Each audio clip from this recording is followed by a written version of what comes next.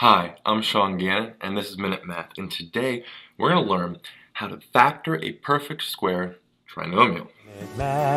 Minute Math. When you need help, you use Minute Math. So what is a perfect square trinomial? A perfect square trinomial can be written as the square of a binomial. For example, if we're given the a squared plus 2ab plus b squared, it can be written as a plus b all squared. All right, so let's go dive into an example and try this.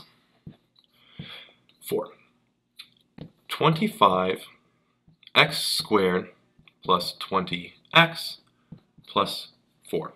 Okay, we note that 25x squared and 4 are both perfect squares because we know that 25x squared is equal to 5x squared and 4 equals 2 squared. So now we want to check to see if the middle term is twice the product of 5x and 2.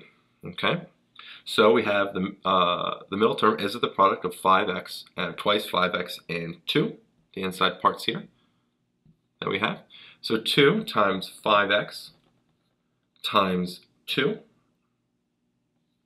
What does that come out to be? 2 times 5 is 10, times 2 is 20, and we have 20x, and it does. So therefore, we can really use our rule for the perfect squares here pretty easily.